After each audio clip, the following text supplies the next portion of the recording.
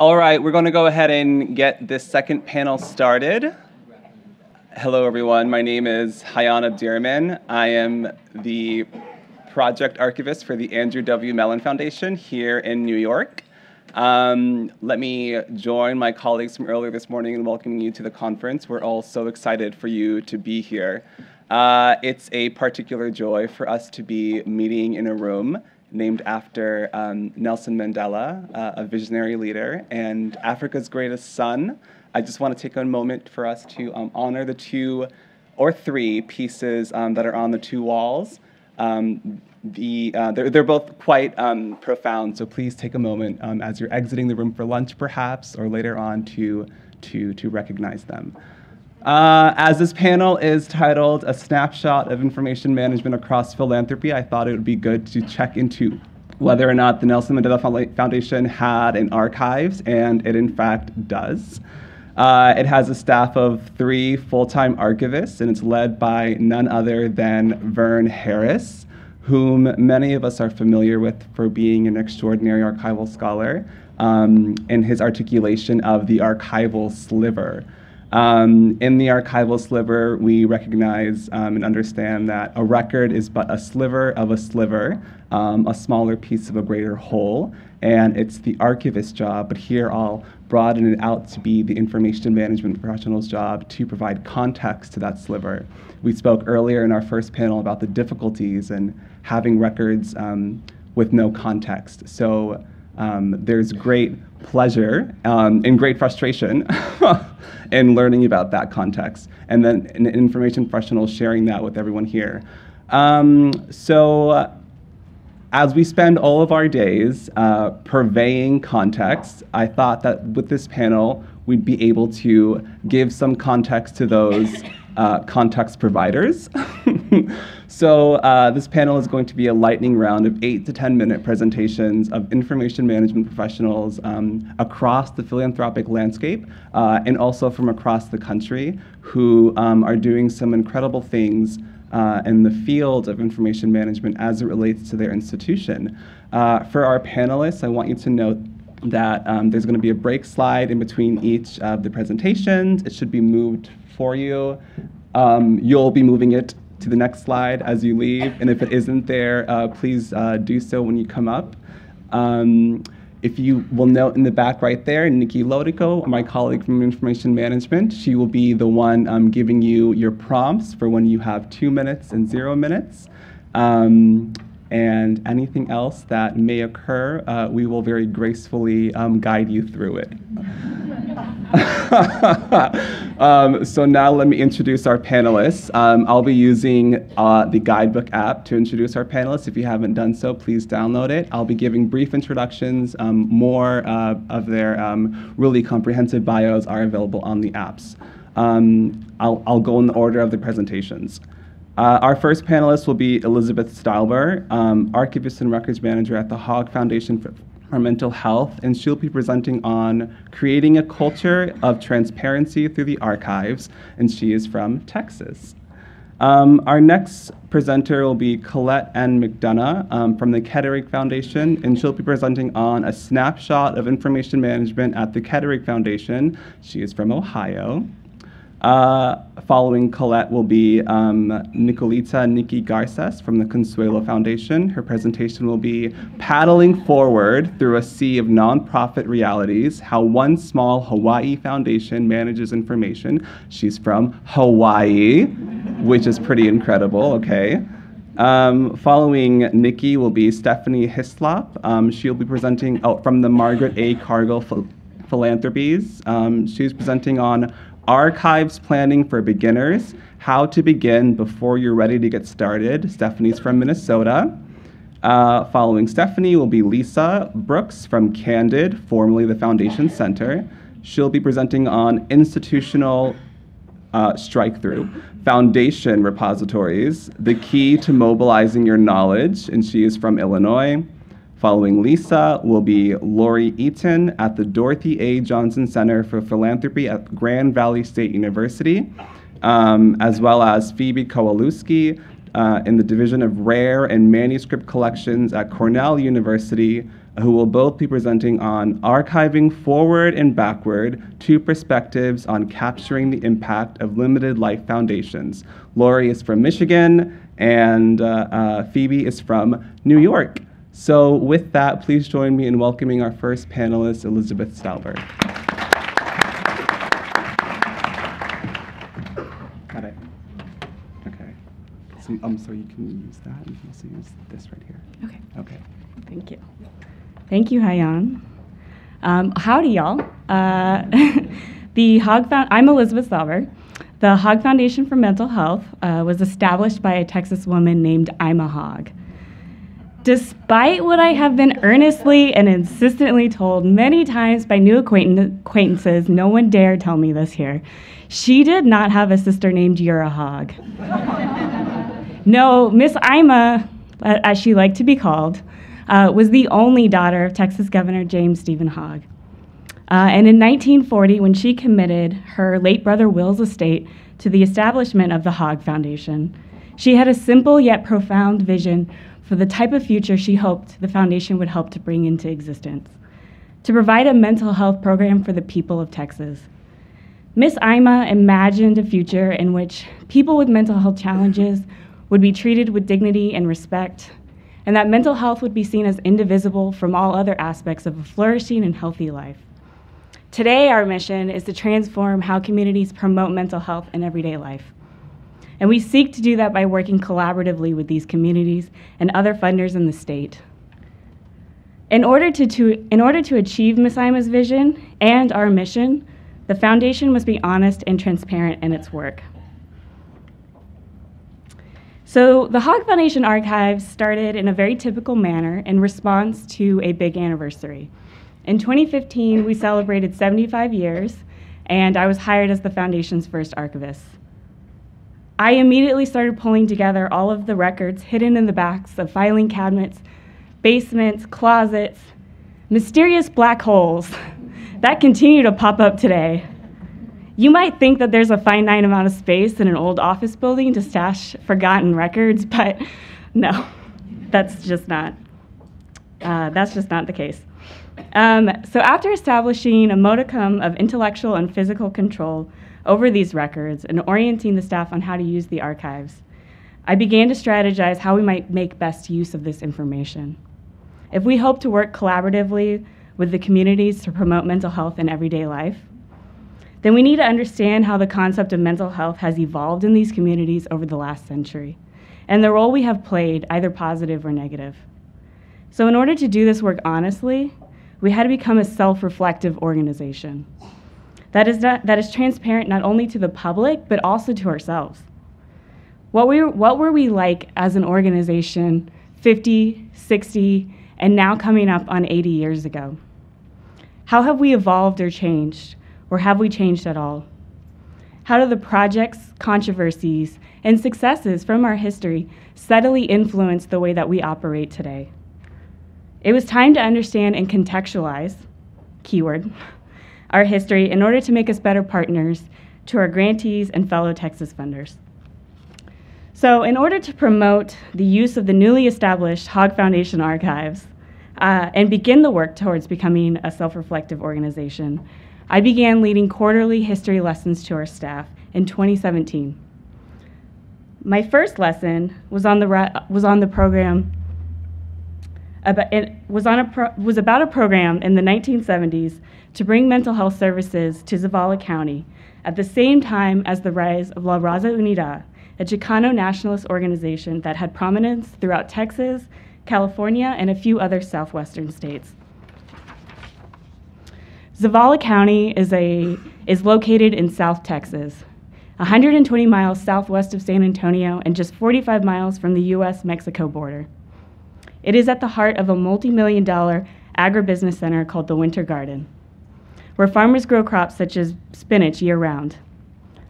The agricultural economy brought in many laborers from Mexico, and over the decades this led to a majority population of Mexican-American laborers and a minority population of white landowners. The main goal of La Raza Unida was to improve the economic, social, and political prospects of the majority Mexican-American community that had historically been denied to them because of systemic racism. In the 1970s elections, La Raza Unida began winning the majority of spots on the school board, city council, and county positions. Leaders in the party immediately began applying for grants and attempting to bring jobs and social services to the neglected area. While La Raza Unida had political power in Zavala County, it was tenuous because they still did not have much economic power or broad influence throughout the state. The Zavala County Mental Health Outreach Program was largely considered a failure. The services we provided through it did not last long after the funding period ended. We were operating as outsiders, attempting to bring support to a community at war with each other. The program required community organizing, building trust, systemic change, and a long-term investment, none of which we were equipped to handle at the time. However, the challenges that arose during the program are challenges that we still face today as an organization and a state. Cultural competency, addressing social determinants of mental health, such as systemic racism and poverty, and community building. We must use our past failures and successes to inform our approaches to these continuing challenges, or we will fall into the same traps as we did before. Prior to the establishment of the Hogg Foundation archives, our knowledge of the Foundation's history was solely passed down through long-tenured employees. But now, 4 years later, many of our program officers have a unique understanding of the history of our foundation and mental health in Texas. And they can apply that context with care to the programs and communities with which they work today. So once we had a good foundation for understanding our history internally, we knew we needed to look outward and make our history and current operations more transparent to the public. As a foundation housed within the University of Texas at Austin, a public institution, our records are already subject to public information requests. But we wanted to take transparency further. How can we best package up our past and current information into a format that is easily shared with researchers and the public? We started by implementing the Philanthropy classification system by Candid to our grant records. The Philanthropy classification system, or PCS, is a taxonomy that describes the work of grant makers, recipient organizations, and the philanthropic transactions between those entities. Applying the schema to our grant records solved several problems: a need for better metadata, improved searchability of our grant records, and an organized means to share our knowledge and projects with those outside of the foundation. The PCS answers the following questions about philanthropy: who, the population served; what, the subject and organization type; how, support strategy and transaction type; and where, geographic area served. Prior to implementation, the Hogg Foundation collected information about the who, what, how, and where, but it was embedded in our narrative reports and budgets. Information could not be easily extracted and discovered in this format, and it did not allow us to track our records long-term to analyze trends. With a team that included our systems administrator, grants manager, a program officer, a communications specialist, and a cross-unit liaison, we were able to refine the PCS to suit our specific needs and develop a way to integrate the collection of this information into our grants management system. This information is now collected throughout the entire grant process from application to award and has been retroactively applied to grant records going back 10 years by the team. We hope eventually to apply this to all of our grant records going all the way back to 1940. We're not there yet. We plan to leverage this information structure and data to improve the searchability of the archive's collections database, provide more specialized access to our past and current grantees on our website, as well as sharing our current grants data with Candid through their e-reporting program. So, we are information holders, the keepers of the past and present. We can wield our power to push our organizations forward. Archivists and information professionals have the expertise to lead projects that not only serve the information needs of their foundation, but also the communities they fund and the world of philanthropy at large. We're not just passive receivers at the end of the information life cycle. Through collaboration with our colleagues and active participation in the development of our organization's programs, we can all create a culture of learning and transparency through the archives. Archivists, with our shared values of memory, access, and use, should encourage our organizations to be humble and self-reflective by learning from our past mistakes, as well as to be open to sharing our records, data, and history with the public. Thank you.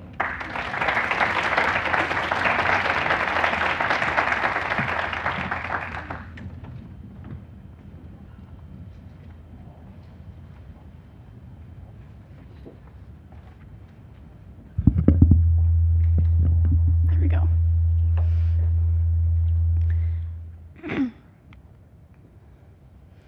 Hello, my name is Colette McDonough. I'm from the Kettering Foundation in Dayton, Ohio. For an overview, I'm going to do a quick discussion of what the Kettering Foundation is and then our goals for information management.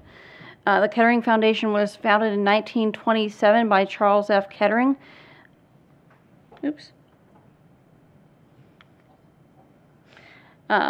We are a nonprofit. We no longer give grants. We stopped that in 1981. We have a tradition of cooperative research, and our primary research question is, I think I'm going to move this down. There we go. That's probably better. What does it take to make democracy work as it should? Our original question, which was what Charles F. Kettering was interested in, why is grass green? And so slowly but surely over the past, yes, I know. Slowly but surely over more than 50 years, our question has changed. There were many questions in between. Our original starting was in science and how it could benefit humanity, and we are no longer a grant-giving organization, but a private operating foundation. The foundation has 3 facets to information management, including the archive, the library, and the IT department, all working together hand in hand, mostly because the archive and the library is mostly just me.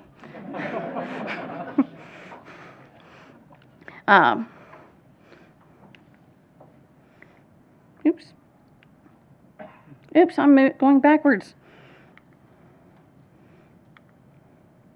Here is a lovely shot of the archive. It is in the basement. I'm not used to going upstairs with windows, so I'm glad I'm facing this way. The Kettering Foundation has information as a high priority. We see 3 main assets at the foundation being, 1, our people, then our research, aka the archive, and of course our endowment, which otherwise we wouldn't exist. It's terrific to be at a place where the archive is supported, not just allowing me to come to these things, but also just monetarily.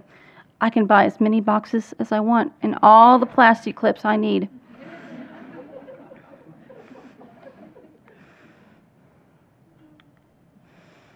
So our 3 main goals are making connections, making materials available, and protecting our digital assets. So how do we go about doing these? Making connections, 1, we have our database. It's called KIMS, Kettering Information Management System. It's just for us.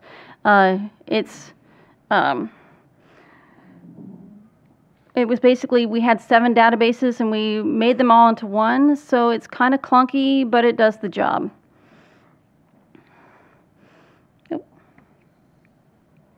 Oops. Our original archive one was called Chaos. I missed that one.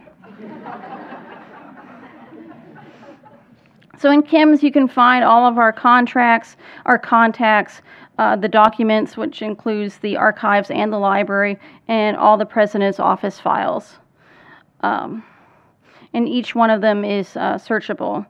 For a long time, we never, we didn't train anyone, and that's one thing that I've been doing in the past 2 years of training people how to use, the archive and and KIMS.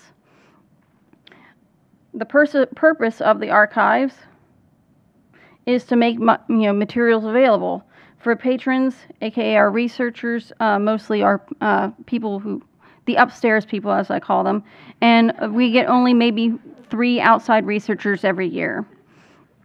I have been allowed to hire 2 part-time workers.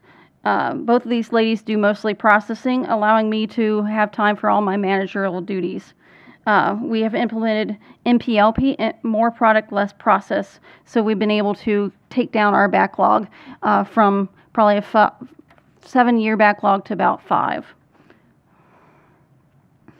We've tried to make access easier by digitizing some records, which we are currently trying to work with the people upstairs about realizing that digital archives is a main issue and we need to address that better.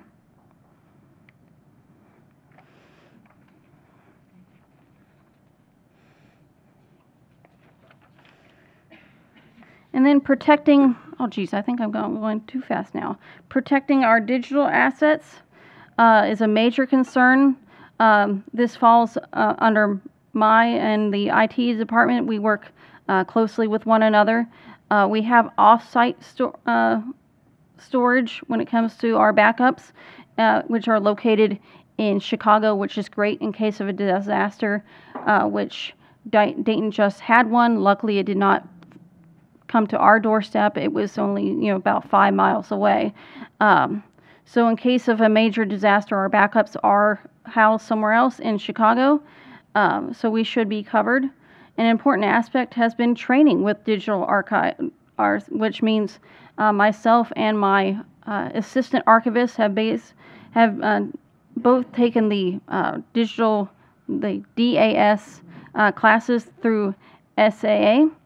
And my ambition is to have a server that is dedicated only for the archives use for all of our materials, rather than being on the general server where they currently are housed.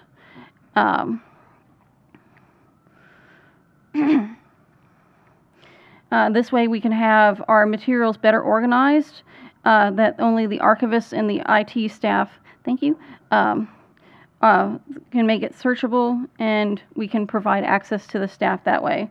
We're looking into digital preservation since we have an influx of that coming our way, and we'll be facing more and more of that in the future. And that's all I have.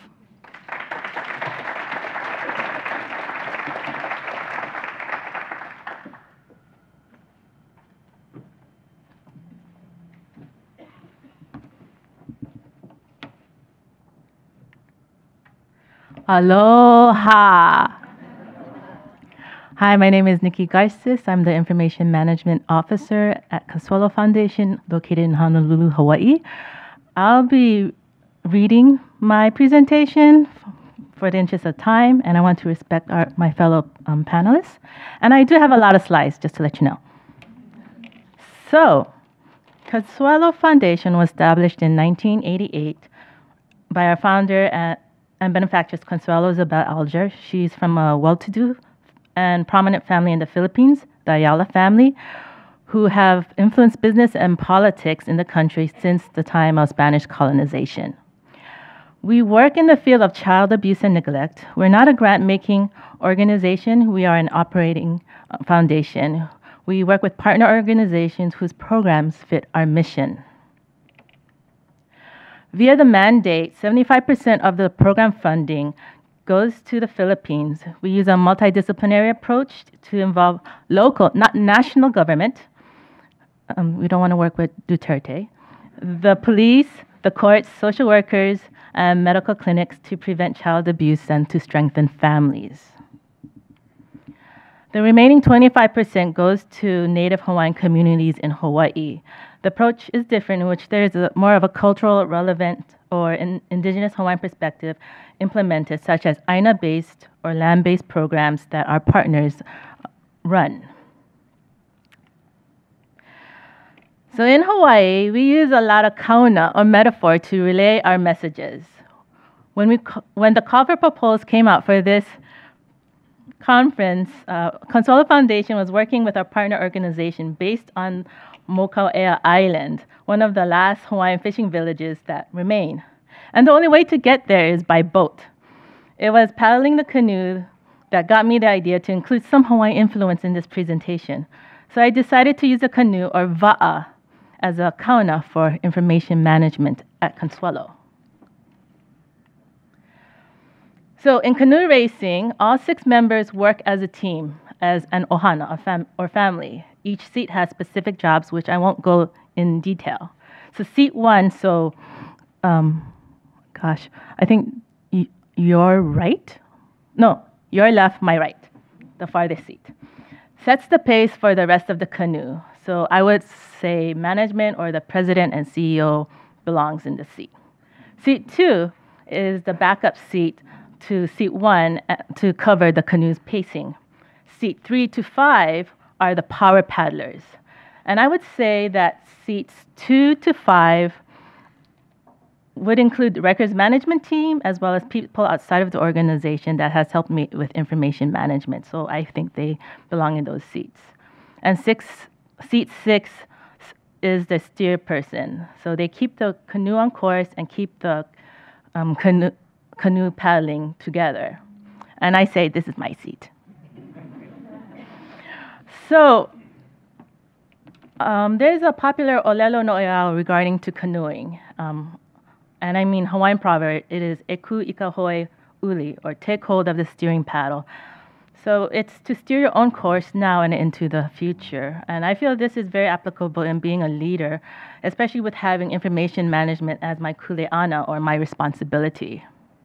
So a little history about information management at Consuelo. There are 35 employees, 8 of them are in the Hawaii headquarters, me included, and the rest are in the Philippines. During its formative years, the foundation had the foresight to preserve its historical records.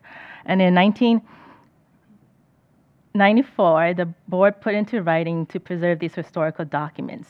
An official closed archives was created in 2006, and an information management system was first put into policy in 2009. And it was the Philippines office that's been following that policy.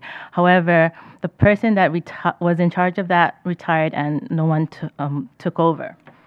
I came in 2012 as a part-time archivist, and it was not until 2016 that I was pulled in full-time as the information management officer due to the strategic plan. So the employees were concerned with the lack of operational efficiency because of the poor information management flow going on. However, I am also doing programs work as well as website stuff. Oh yeah, I heard that. So since in 2016, the records management team was created with members from both the Philippines and Hawaii staff, so they helped me with information management. We assessed and updated information management policies and procedures to include information flow between both offices as well as managing digital files. By the way, we are still using hard copies and haven't gone paperless. So when we do share information, it's either through Microsoft 365 or our boss goes to the Philippines every 6 weeks and we let him carry the external hard drive for the digital files. Yeah. Sometimes. Oh, and we also created a digital archives where I use open source tools for basic digital preservation. Sometimes we wish the waters are like this, calm and still, and information management is an effortless process. Other times the waters are rough like the Kaiwi Channel, and this I would say would be considered nonprofit realities. One main one is the lower priority for information management. So management in Consuelo do not prioritize it. It took, for example, about 4 years to have the wooden shells replaced with metal ones. So I was chasing termites in the archives. And it also took 2.5 years to get an archival management system. Partner organizations have also expressed individually for help on records management or building their own archives. And we were thinking of doing workshops for them. However, evaluation and sustainability requests took precedence. One of my coworkers said to me, our partners are program-driven, having an archives is a luxury. Oh, I heard that one too. As I mentioned earlier, I have other responsibilities and my positions have been morphing this year, I'm doing more monitoring and evaluations, working on the environmental scan, and thus I have less time on my primary duties, and my backlogs have been increasing. And we also went through a leadership transition for 2.5 years. So we just got our current president and CEO April 2018. And finally, the need to go paperless is a recent problem. The Philippines is having a storage issue, and in Hawaii, accounting is having a very cumberless paperwork procedure. And I also found out some other issues in regards to like if we go paperless. Some of the things, and I'm going to rush through this because I got the 2-minute time warning. Solutions, I got interns and volunteers that help with the backlog, especially with processing physical collections and doing digitization projects. The Association of Hawaii Archivists and the Society of American Archivists have been very supportive. I've been getting professional development courses and talk with people to find out best practices. And I would give a shout out to Jamie Quaglino of the Gates Archives, and she's over there at that table. So she's been my mentor for over 2 years, and she's been helpful with guiding me with interpersonal matters with management. And finally, I'm lucky, Greg Auberry, our current president and CEO, he came from the Catholic Relief Services with 27 years of experience there, and he understands the importance of information management and organizational operations, that he will not send me here unless I talk about this research. So it's to find an archival management system. He said, why don't you go check at the local foundation? So I did cold calls to 12 local foundations in Hawaii to talk about their information management system. And 9 foundations responded and they talked about their grants, donor scholarship, fundraising management system. So you probably recognize these systems. All in all, it's all cloud-based. A majority of them do not have an archival practice, especially with documents considered for historic permanent retentions. And none of them are 100% paperless. So I thought the information wasn't, I had to go somewhere else to find information. So I talked with Archives, a small institution, to learn about their archival management systems, and found Past Perfect, in which management approved. Thank God. And the information that these foundations provide will be very helpful when we go paperless. So we may be a philanthropic foundation, but we're nonprofit. We have similar challenges like our partner organizations. Iku Ika Hoeuli really is a leadership philosophy that I adhere by. And information management is not a luxury, it's a priority, and it's something that I will continue to advocate. So thank you.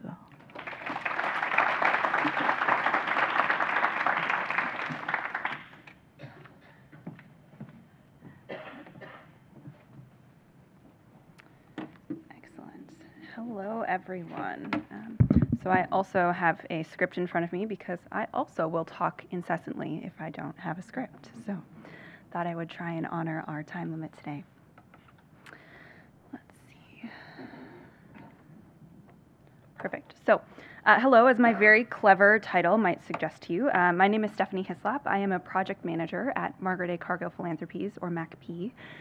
And as a project manager, I am not an information management professional. I have no experience in this realm beyond what I've gained in the last few years, but I am a member of a 4-person archives working group at MACP, and so I'm happy to tell you a little bit about where we've been and how we are sort of slowly but sustainably advancing the topic of organizational archives and doing the planning work that we hope will lead one day towards implementation. So we are pretty early in the process.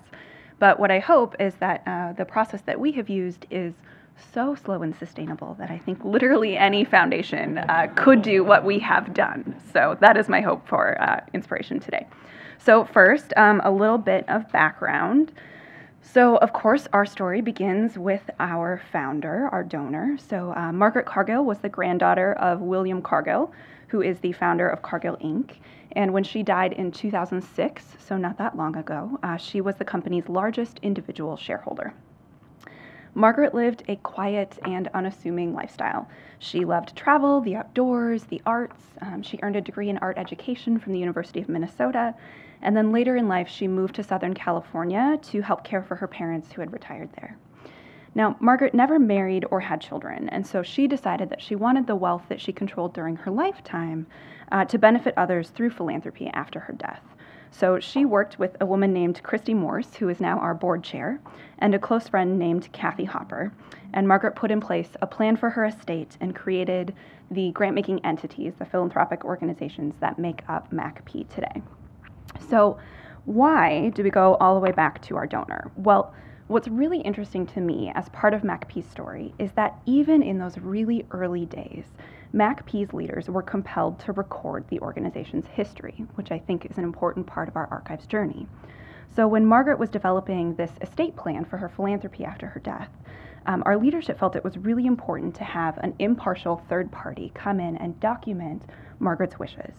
So they recruited 2 consultants who'd been doing Margaret's taxes for several years, who are Paul Bush and Naomi Horsager. Today, that's our president and CEO and our CFO, respectively. So Paul and Naomi came in and they documented Margaret's wishes very carefully. Margaret revealed what she did and what she didn't want to support. They asked clarifying questions, and then the final report is something that Margaret herself approved. And this is so important because that report actually continues to guide our board and informs our strategy and approach even today. So how do we draw this line between sort of early documenting our history and archives? Well, this focus on donor intent and documenting our history continued, and it spawned a series of internal projects, some of which are called sort of legacy projects internally, aimed at capturing and documenting not only our history, but also our culture and these important organizational milestones. Note that all of these are internal documents, so they've been produced not to answer any external need, but actually to support our own culture and knowledge as an organization. So even though we don't have a formal information management system, we have had a lot of intentionality around sort of documenting these processes. So in the first bucket, our communications team produces several deliverables, including an annual highlights presentation for staff at the end of the year and a year in review book, which even though it just transitioned to being a quarterly digital publication, it feels a lot like a yearbook. So it captures not just our grant making, but also our organizational events, our culture. It has a list of all of the employees in it in the year. So it's this really magical sort of book that we produce just for our own internal history, even though it'll be digital moving forward. And the next piece is that in 2013, we started to develop a set of legacy books that capture the first 20 years of our history, and one of them is a biography of our donor. Now, we worked with a different partner to write each book, and actually one of them, Eric Abrahamson, is in the room, and you will hear from him, I believe, later today. We also engaged Eric, who is a trained historian, to conduct oral history interviews, which I think will be an ongoing theme today. And those history interviews were conducted with members of our board and senior leadership, starting with those who knew our donor and worked with her during her lifetime, but then expanding to include several of our other key senior early leaders who had the longest history with the organization. So during the same time that we were really intentionally working on some of these compilation pieces, our leadership knew that we needed more, and so they started to explore the idea of organizational archives. And one of our vice presidents at the time, she has since retired, her name was Celia Ellingson, and she incubated the idea of organizational archives at MACP. And one of the first steps that she did that sort of influenced our journey was to make a connection with the team at Rockefeller Archive Center. So the folks at RAC have really helped to inspire us on our journey. In addition to giving advice, sometimes I just call them in when we need kind of a pep talk to get re-energized. And so this began in 2016 when the head of the RAC came and spoke with our leadership to really help them sort of suss out what were their goals and what was their vision for archives at MACP. And that went so well that at the end of that year, we actually asked the RAC team to come back and to do a day-long session with our staff where we invited representatives from different functional areas all across the building to come in and talk about archives. And so in this way, we were really focusing on two things. One was that clarity of purpose and vision from our leadership for archives and why it mattered at MACP. And the other, at the same time, was relevance and buy-in across the organization. No one was going to drop everything and make building an archive their top priority, but we knew if we started planting the seed early and getting feedback, then hopefully we'd be building something and planning for something that would feel really relevant. So with those conversations, we gained some more traction.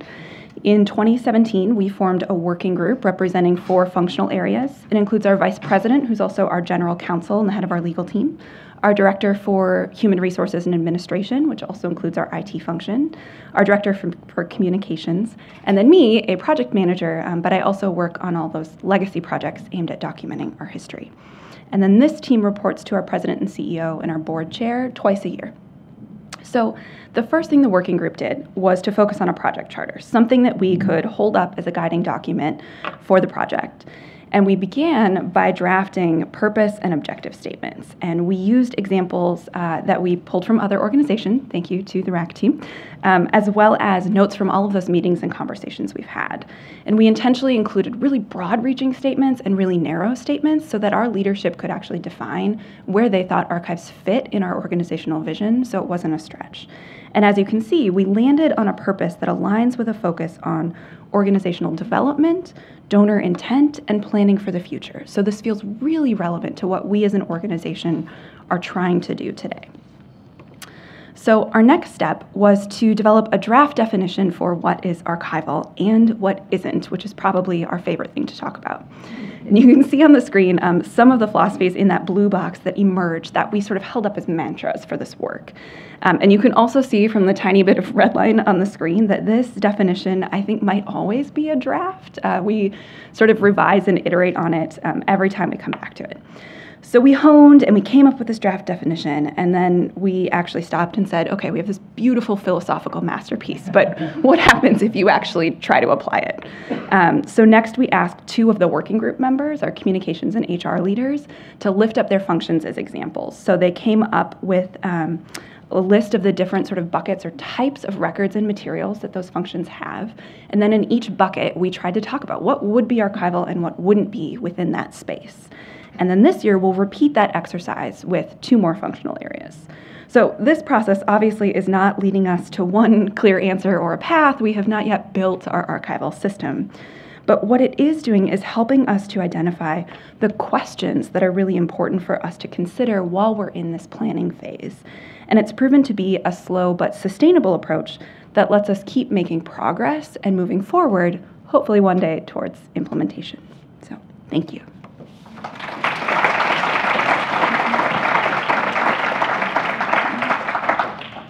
Okay, hi everybody. I'm Lisa Brooks, and I'm the Director of Knowledge Management Systems at Candid. And I am going to talk, I actually don't have notes. My slides are my cue. So this is going to be interesting for me and for you.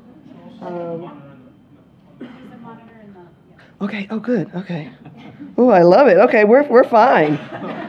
We're great. Okay. So I'm going to talk to you about institutional repositories, and what I'm hoping is that you might consider thinking about these as foundation repositories, because you have a lot of knowledge to share, and institutional repositories, crossed out foundation repositories, are a great way to share your knowledge. So I'm going to get right to this. I want to use academia as an example, because academics really get sharing knowledge right. And they kind of have to, right? They're professors that are assigning, they're going to an existing knowledge base and they're assigning readings to students, or they're using an existing knowledge base to kind of do a literature review in order to create new knowledge, kind of do their research and writing. This is kind of, we do a lot of the same kinds of things when we're doing kind of our knowledge production in the social sector and the philanthropic sector. Now, I'm not talking about taking a page from academic publishing where you are going to have a company that's going to take the knowledge that, let's say, a researcher produces, put it behind a paywall, and then charge a lot of money in order for people to get access to that knowledge. What I'm talking about are institutional repositories. There are thousands of these. This one, for example, is the University of California Systems institutional repository at escholarship.org, and it's a good-looking repository. It's basically where they're collecting everything that knowledge produced by faculty, by staff, and by students. So you're going to find anything from a dissertation or a graduate student's thesis work on out to things like working papers by academic research centers, and of course open access articles by researchers and faculty. So what is an institutional repository? This was a slide that I was freaking out about earlier, thinking, I can't remember what was on that slide. So here's the definition that's kind of critical to this talk. An institutional repository is a searchable collection of digital objects. So you can think of things like anything from an image file to a video or an audio file on out to the kinds of publications that you've probably funded, research studies, evaluations, this kind of thing. Users can access details about these objects, so there's some metadata describing the object, making sure that they understand what it is they're about to grab. Users can access the complete object, and the collection is accessible to anyone at any time. So kind of a loose idea of open access, right? Now, right now you could be thinking, that sounds a whole lot like a website with a good publication section, and you wouldn't be wrong. Here's an example of a site from the Hewlett Foundation, and I think it's a pretty gorgeous site. They have a section called their Ideas and Practice section, and if you scroll through that, you end up with a way to search and sort and filter and access the full text of publications that they funded, that their grantees have created. So yes, so far, this is kind of what I've just described as an institutional repository. But there's one piece that's missing that's really critical to distinguishing this idea, which is interoperability. And so this is just a quote from the Confederation of Open Access Repositories, so we can trust that this is an authority voice here. Interoperability is the technical glue that connects a global distributed network of repositories and other tools. So I'm going to give you a kind of a visual. I'm not a designer, so, oh no, I'm not. I'm going to talk just quickly about what that interoperability actually looks like. It's two new things for our definition.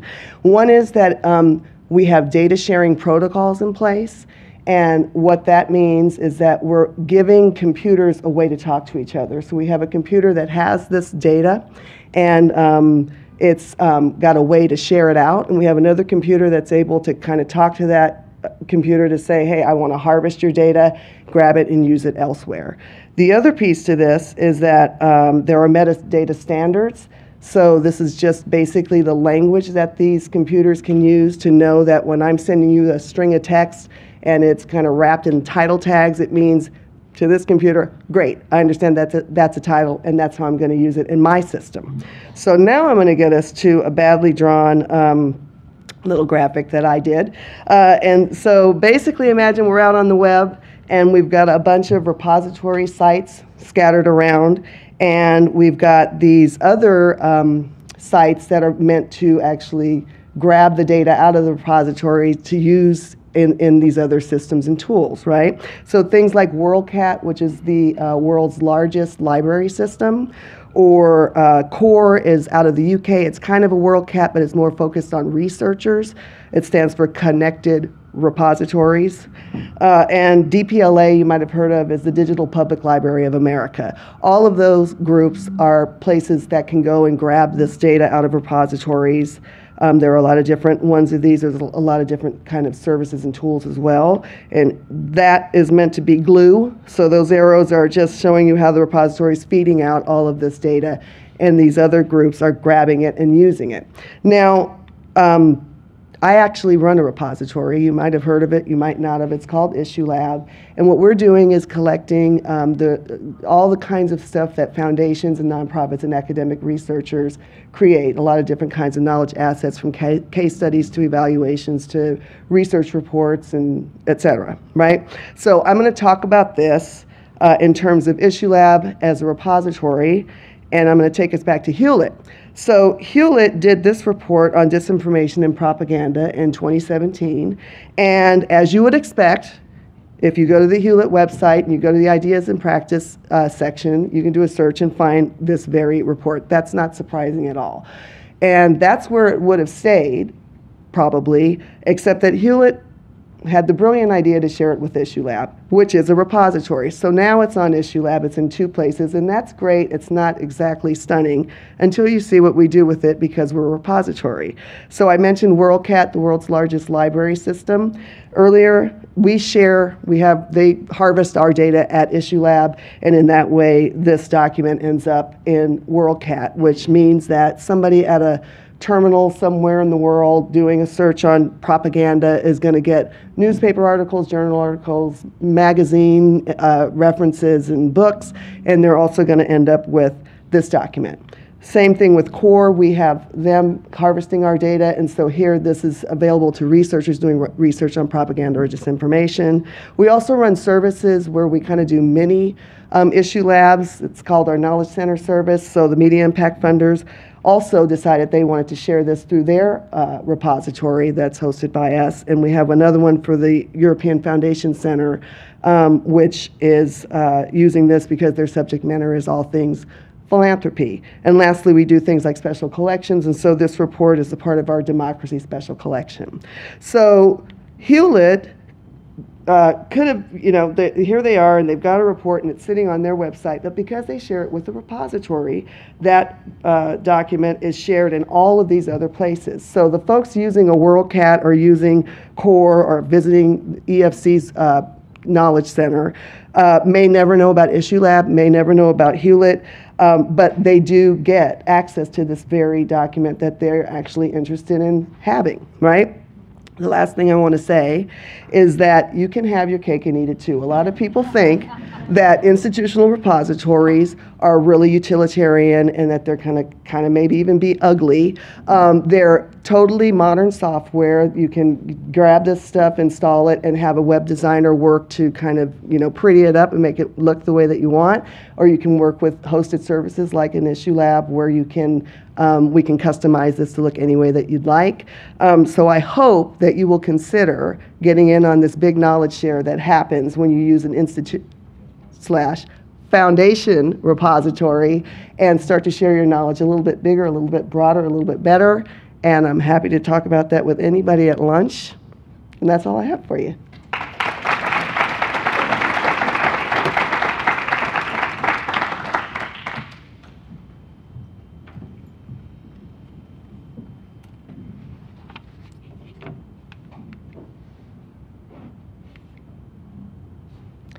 Thank you for giving us this opportunity to share what each of us has learned about archiving a limited life foundation. I'm Lori Eaton, Project Archivist for the Ralph C. Wilson Jr. Foundation, and this is Phoebe Kowaleski, Atlantic Philanthropy's Archivist at Cornell University. While we're both working with limited life foundations, we have very different perspectives. I'm going to get the ball rolling and then pass it off to Phoebe. I work for the Johnson Center for Philanthropy, an academic center within the College of Community and Public Service at Grand Valley State University in Grand Rapids, Michigan. The Johnson Center has a mission to be a global leader in helping individuals and organizations understand, strengthen, and advance philanthropy. One of the services of the Johnson Center offers is to help foundations archive their history so they can understand and share their impact. And one of our foundation clients is the Ralph C. Wilson Jr. Foundation. Ralph C. Wilson Jr. believed that to make effective change, the impact should be felt from the start, yet carry long into the future. To do both, he earmarked a portion of his estate and the eventual sale of his beloved Buffalo Bills to fund his namesake foundation. The Wilson Foundation began operations in 2015, and they're just a baby. Grant making is focused in 4 key areas: children and youth, young adults and working families, caregivers, and livable communities. Grants are made in 7 counties in southeast Michigan, where Mr. Wilson grew up and started his businesses, and 9 counties in western New York surrounding Buffalo. With a structure that dictates spend down of funds by 2035, the foundation strives to match the urgency that people in need feel every day with community investments that consider both immediate and long-term benefit. Due to the pressure trustees and staff feel to spend approximately $1.3 billion wisely and quickly, the foundation's culture is fast, lean, and digital. Fast because the year 2035 is definitely in sight, and shapes everything they do, including the speed with which they're making grants. Lean, because the number of staff is small, under 20. They use consultants instead of adding staff. And of course, digital. 95% or more of the records they create are born digital. The records that Foundation staff create must be stored, managed, and preserved with the understanding that documents may live longer in the archives than they did in the active Foundation systems. The Wilson Foundation's leadership understands this and has begun to plan for this future. In April 2019, we selected Preservica, a digital preservation environment, to preserve our born digital records.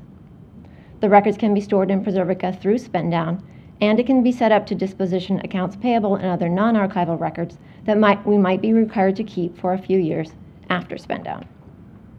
Most importantly, it can migrate file formats and prevent data loss for the files we ingest into it today through 2035 and beyond. I want to back up a minute and talk about how we're locating the records we want to archive.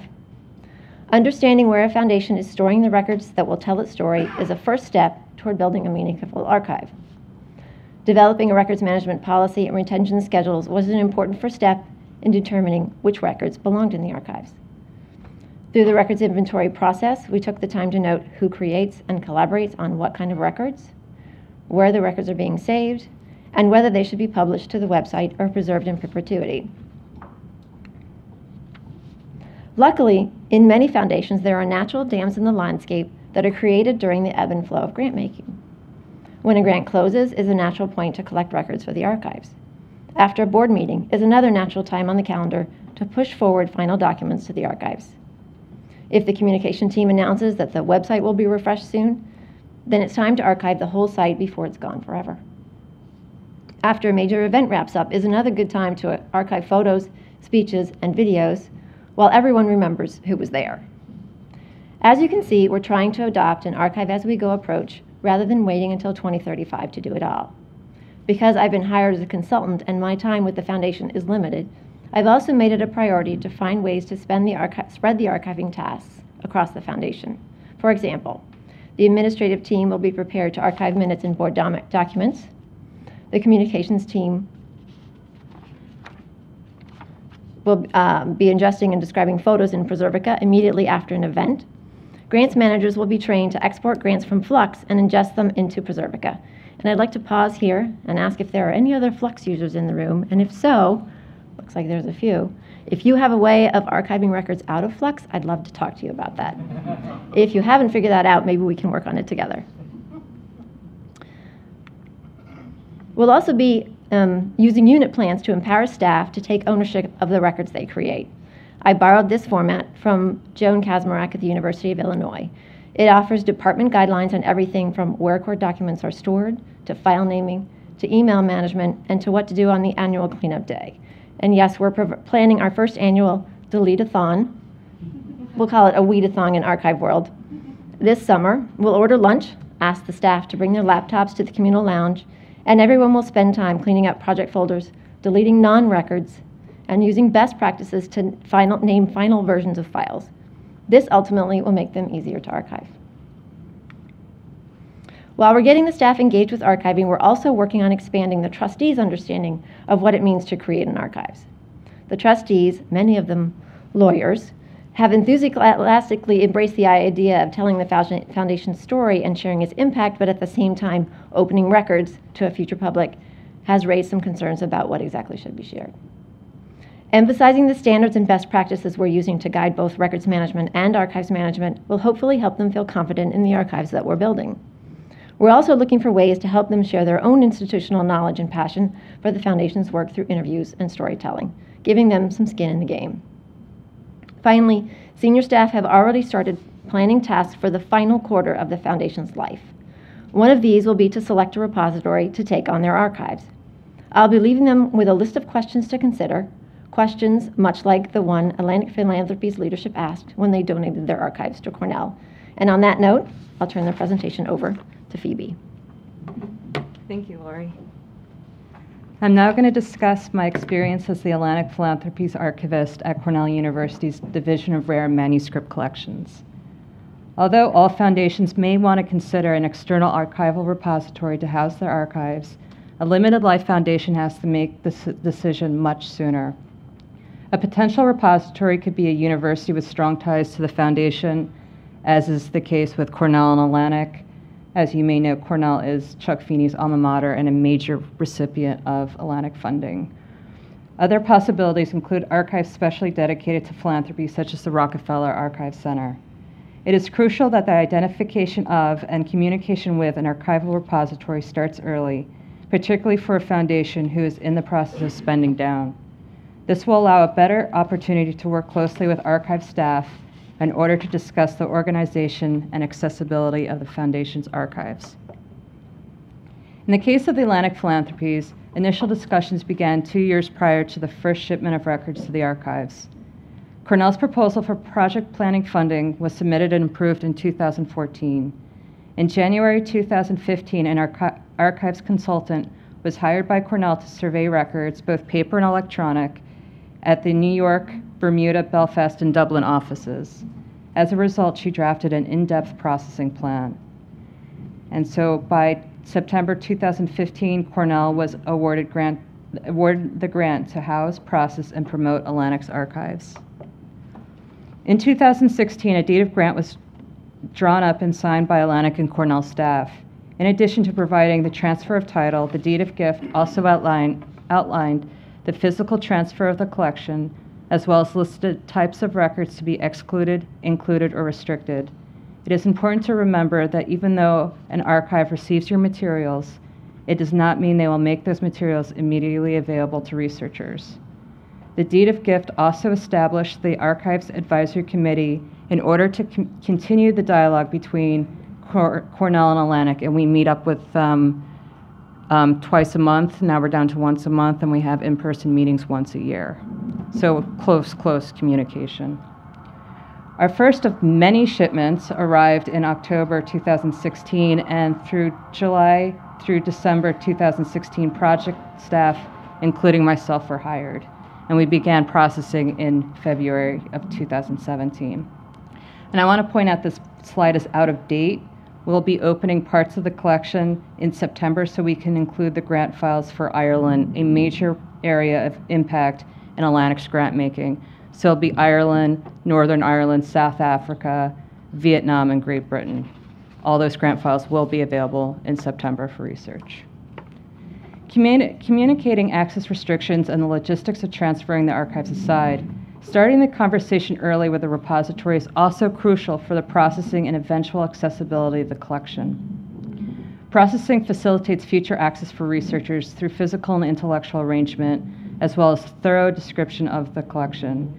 We inventory the contents of a collection at a folder level, flag restrictions, organize, create a finding aid. As the name suggests, the finding aid assists the researcher by providing him or her not only with an inventory, but also a context for the records. What are the records in this collection? Who created and kept these records? How are they arranged? This finding aid will be published online and can be found through a simple Google search. Processing is not fully dependent on the work of the archivist alone. Archive staff will not have the institutional memory that a foundation staff have. After a foundation closes its doors, archivists will have a harder time identifying records, their creators, and the context in which they were created. Working as closely with Atlantic as I have the past 2 years has been a great privilege not always afforded to archivists. All too often, archivists receive boxes of records with little information as to what they are and who created them, and then thus have to do detective work in order to fill in the gaps of knowledge. Given the fact that so far my team and I have processed over 1,200 banker boxes of records for the Atlantic Philanthropy's archives, I cannot imagine how much more challenging it would have been without the benefit of Atlantic's guidance. In addition to consulting with Atlantic staff, we have also had the added benefit of access to their Flex account. This has been an invaluable resource as we inventory grant files. We have often received folders labeled with only the grantee name and grant number. This paucity of information would make specific grants difficult to search for. However, using the grant number, we were able to locate the record for the grant and include the official title in the inventory. Flex was also useful in helping us identify the official names of grantee organizations. Over the decades of Atlantic's grant making, grantee names have sometimes changed. In order to create uniformity, we have been organizing the grant files by the name of the organization as it appeared in Flux. Flux is also a rich resource of digital grant-related records. Our digital archivist has been working diligently to extract these records. And actually, Lori, she just figured it out. Oh, awesome. So you guys should talk. So we will have these records once the contract with Flux comes to an end. And at this point, we have a lot of digital records in this collection that we have not started processing yet. We have hard drives, CEO emails, the website, a little bit of everything. So that will be fun. Atlantic's robust communications program has also been an asset to processing. We have often referred to Atlantic's website in order to guide our description of the collection. For instance, when I wanted to include in the finding aid the dates of when the Johannesburg office was operating, I needed only to refer to the South Africa Country Book, which is available on Atlantic's website. In addition to numerous publications, the website also contains an easily searchable grants database, which has been useful in our description of the grant files. It is important to note that Atlantic's website was rebuilt in 2016 in order to better create a narrative of Atlantic's legacy. Central to the rebuilding was an in-depth process involving a great deal of research and close communication with prospective audiences. In their January 2017 article, Planning for the Afterlife, Elizabeth Cowell and David Morse wrote, "We had to think long-term and design our site so it would continue to be useful even after Atlantic ceased to exist." Given the amount of resources available on Atlantic's website and how well it has been curated, we believe that it will serve as a starting point for most researchers. The publications available will help provide a valuable narrative that can guide research, but the grants database itself will particularly allow for the seamless transition between researching on the website and in the physical archives. Each grant on the Atlantic Philanthropy's publicly available database has been tagged with controlled vocabularies. Using their own personalized taxonomy, Atlantic classified each grant by the issue it addressed and the predefined somewhat broad program area that it historically fell under, such as higher education or peace and reconciliation. They also employed Candid's philanthropy classification system, formerly the Foundation Center, which provides more granularity in describing each grant. In order to ease the transition of research from website to archives, we've been using these vocabularies to tag grant files in the collection's finding aid in lieu of the traditional Library of Congress subject headings. So here is the draft of the finding aid, and down here is an excerpt of the inventory where you can see where we've added these vocabularies. Currently at the Division of Rare and Manuscript Collections, we are transitioning to Archive Space, a new collections management system. The back end has already been implemented, and within the next few years, the user interface will be put into place. The new interface will allow for more dynamic searching aid with greater searching capabilities. So even though it's fairly static right now, eventually you'll be able to click on higher education or peace and reconciliation, see all those grants made in those program areas. When one thinks of archives, one inevitably thinks of the past. However, so much of our work looks to the future condition of the records and the researchers who will search them. Just as archivists have to look ahead, so do foundations who wish to preserve their legacy for future generations. The message is plan early, be proactive. Although your doors may be closing, you have the ability to impact the future of philanthropy through leaving behind a well-organized, well-contextualized record of your past. Thank you.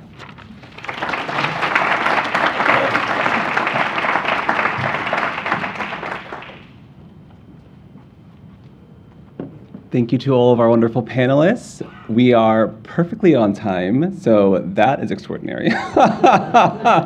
I thought this was just a fantastic and comprehensive panel speaking about information management, both in foundations, around foundations, at universities dealing with foundation records.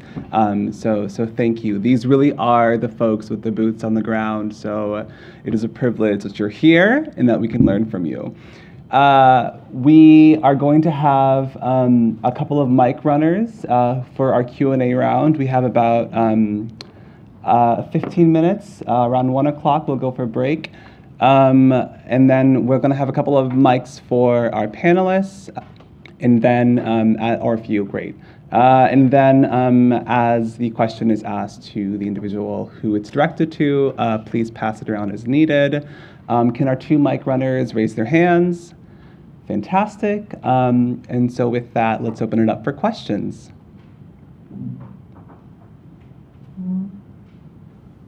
Oh, Andrea. Thank you so much. Hi, thank you all for your presentations. My question is for Lisa. How do you communicate with organizations, a little bit to Stephanie's point, you know, we oftentimes do things very slowly with a lot of care and thought, particularly to how people see us and our reputations. And so how do you talk to organizations that might have some reluctance about having their records on the internet? Which is a little bit different from having them in a repository where you have to reach out to an archivist or a research expert to help you get access to them. So how do you talk to them about those concerns? Right.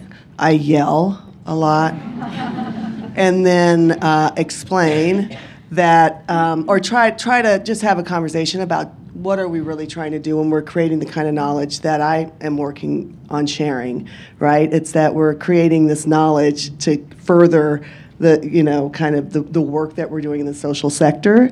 And so, and also trying to open minds around who would actually find this stuff useful in their work. It's not just, you know, folks in another foundation or in a like-minded organization. It's going to be, it could be all kinds of folks. It could be students, you know, studying nonprofits and philanthropy, or sociology, or political science, or, you know, any number of disciplines.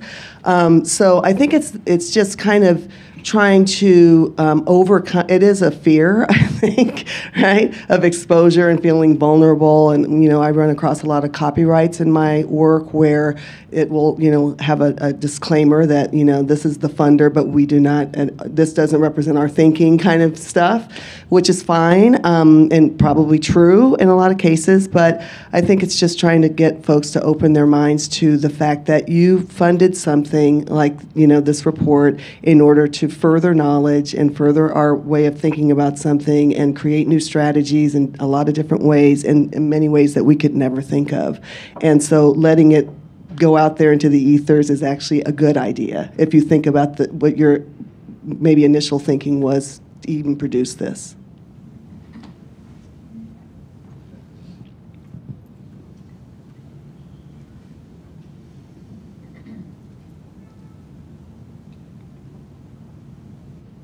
Thank you. Hi, I guess I'll stand.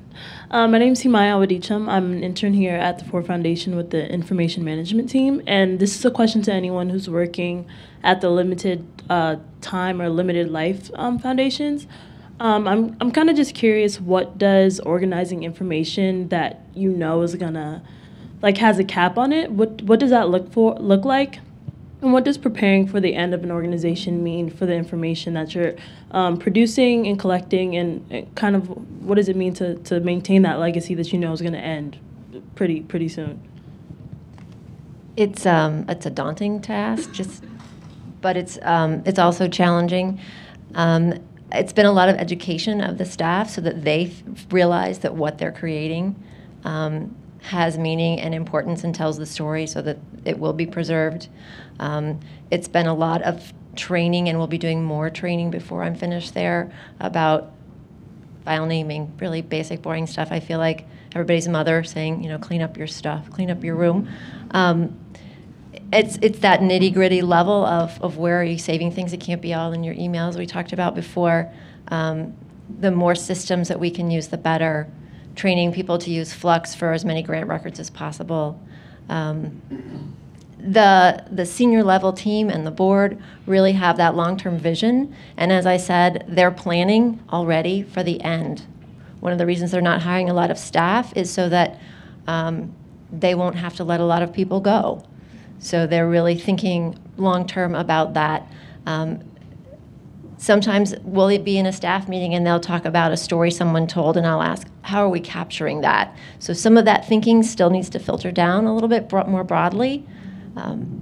So it's that granular, but it's also that broad storytelling. What's going on at a board meeting that I can't see based on documents might be some of that storytelling that we want to capture too. So oral history is a good way to do that, I think. So we're working on that. And coming from someone who's receiving these files and boxes from so many offices, from Johannesburg to Hanoi to Belfast, Dublin, this seems really basic, but label things. Because sometimes it would be some office worker putting files willy-nilly in a box, and they label the wrong name, the wrong thing, so we don't really know what we're looking at. It's like, oh, the correspondence, no, these are grant files. Or so-and-so's name will be on a box. No, actually, this is the name of the person who boxed these records. No. And actually in South Africa, in the office in Johannesburg, there were 2 archivists on staff, not doing archivist work, but their files were beautiful. They're labeled, everything like grant numbers, grantee names, like everything was like perfectly organized. But so people don't think that, just label, please. And dates. Yes. I have a question for Nikki, and then perhaps Colette and Elizabeth, if you have anything to add to it, please do. When you were transitioning, Nikki, from a part-time staff member to a full-time staff member to the role of an information management officer, you said it was alongside a strategic plan. Can you talk more about that? Did you have input in the plan? What was it like to roll it out, et cetera? No, I didn't have input on the plan. It was a surprise, actually. But what the employees, the management actually reached out to employees. Looks like it was full-time employees, and they had concerns about finding particular documents on time, especially with time-sensitive projects that they were doing. And one thing, too, since your name is Haiyan, there was Typhoon Haiyan that happened in the Philippines, and we were helped out with the recovery process over there, and it was a joint effort with organizations in Hawaii. So the news folks were asking for photos and all of that, so we didn't have the photos. The headquarters in Hawaii didn't have the photos, but it was in the Philippines, and so it was having those kinds of digital photos in Hawaii that also sparked that concern. So so the flow of information was really important to both offices for Consuelo Foundation. Yeah. Hi. Oh, sorry. Oh, excuse me, please. Yes. So my name is Pat Rosenfield, and I have a question for Stephanie and Lori. At the early end of the stage, it's really exciting to hear, especially in depth, how the Cargill and the Wilson Foundations are trying to develop archives early on, whether in perpetuity, whether the foundation exists in perpetuity or is time limited. So my question is, how are you talking, what process do you have for talking with other new foundations to persuade them to follow in your footsteps in creating such thorough archives?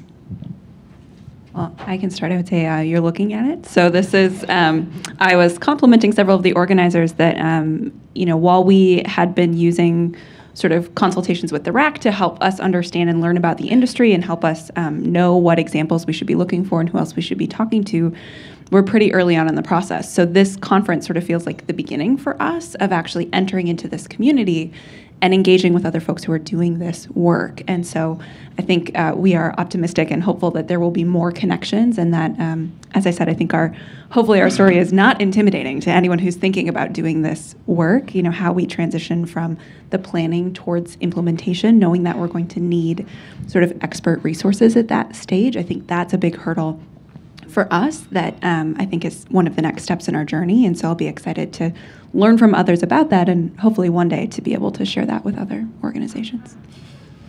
And I would say that my home at Grand Valley at the Johnson Center has expectations for publishing what I'm learning as I work with the Wilson Foundation, so that will certainly be something.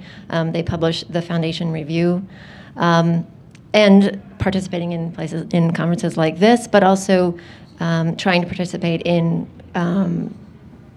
conferences where there aren't archives. And I know Phoebe attended the Center for Effective Philanthropy and was a bit of an ambassador there. So making those opportunities a priority.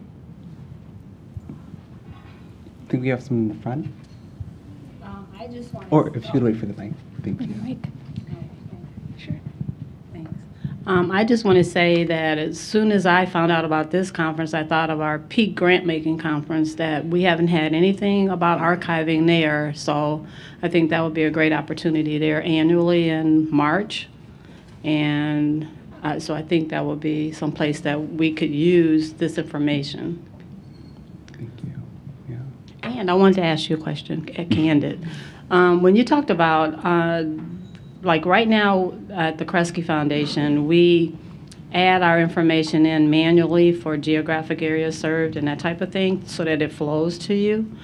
But when you were most of it is project-based, so it might be a grantee, and grantees might be spread across several different places, and the foundation is somewhere else.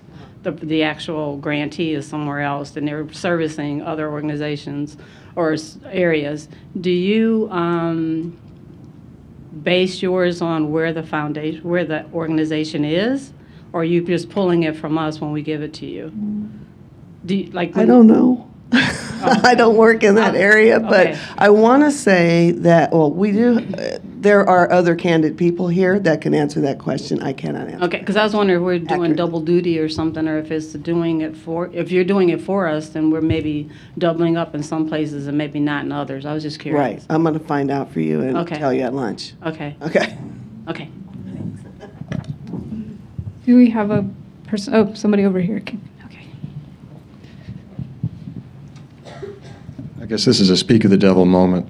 I'm also a candid, Larry McGill, Vice President for Knowledge Services. I actually was going to make a follow-up comment related to the Peak Conference, because just this year we started announcing an annual award called the hashtag Open for Good Award, which is about sharing knowledge.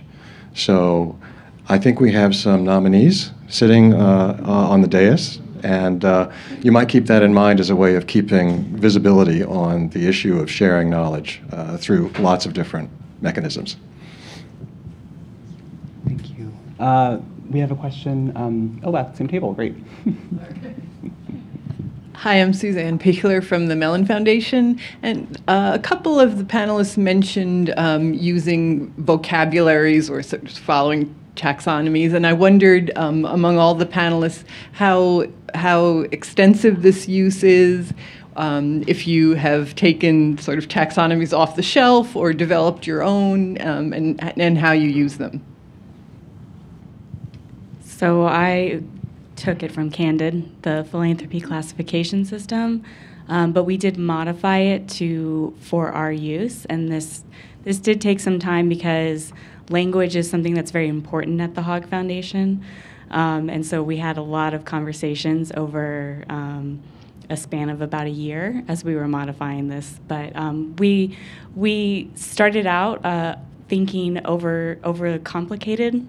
And we're going to bring in the medical subject headings. We're going to bring in stuff from the American Psychology Association. We're going to bring in all these other vocabularies and mesh them all together. And that was we were overthinking it. Philanthropy classification system had the bones that we needed, and we were able to just add a few terms here and there that were specific to our grants. But yeah, we didn't want to reinvent the wheel when there's so many out there.